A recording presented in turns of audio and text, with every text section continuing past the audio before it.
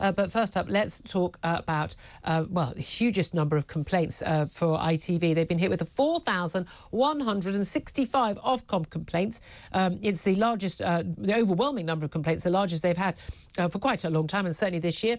And this is all after Bridgerton star Adjoa Andoh prompted fury by calling the Buckingham Palace balcony at the end of the coronation on Saturday terribly white. It's the most complained about moment of the year so far. Numerous complaints. The broadcaster today has refused to comment on those figures. She was appearing as a guest during ITV's coverage of the coronation, and she made the comment when the royals were all standing on the Buckingham Palace balcony to watch the traditional red arrows fly past. She said, looking at all those young people, there is a bit of me that has gone from the rich diversity of the Abbey to the terribly white balcony. I'm very struck by that. The terribly white balcony. We discussed this on the show on Monday, but let's talk about this with Ben Jones. He's a Deputy Case Director at the Free Speech Union. Good morning to you. Good morning.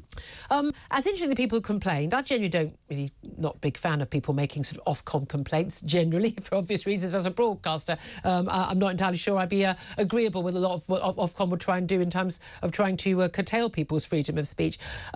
People have a right, though, to be angry when someone says something which is, if it was a person of another race saying it, it would be construed very openly as racist. If someone's terribly white, if anyone said the equivalent, what a terribly black balcony, that would absolutely cause outrage as a racist comment. And yet there seems to be a free pass if it's about white people. But I'm sure you're as concerned as I am, and I'm a member of the Free Speech Union where you work. There's always this view that if someone says something that we don't like, there's this call to have them cancelled somehow, to lose their job, to be punished in some way. So what do you make of what she had to say, but also the 4,000-odd Ofcom complaints? Well, I think, first of all, let her speak.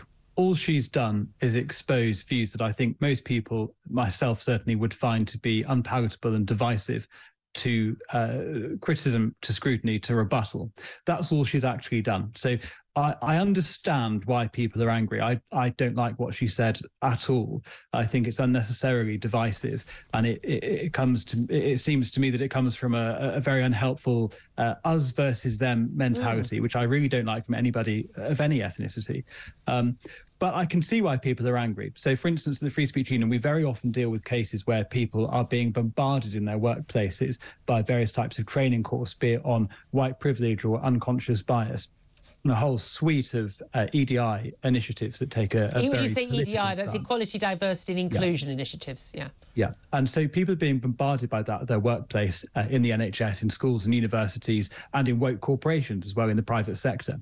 And so to be bombarded by that and the idea that that you are inherently racist and have to atone for that in some way, no matter what you actually think or say or do, and then to turn on the television and see somebody making a comment that is, as you've said, completely unthinkable if it were framed in the reverse way, I think obviously is something that's going to make people feel very angry indeed.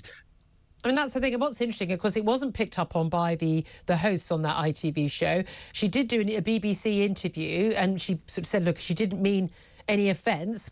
Well, I'm sure she didn't. I'm sure she's not a bad person. But again, this sort of language, you know, would the same rules, as you say, applied in a different from a different race person to another race? Would we be accepting of that? But the Radio 4 host, Paddy O'Connell, for whom I have a lot of time, very nice guy, he told her she had nothing to apologise for. Now, you can just imagine a BBC host saying quite the opposite. For somebody said something else. And we have a situation where we've got people of mixed or race and other ethnicities, minority ethnicities in government who are being accused of being racist and xenophobic, and this being openly discussed and in lots of ways often, you know, endorsed, you know, tacitly by a lot of, you know, people on TV, BBC and others. And yet they don't speak out when someone says something like that.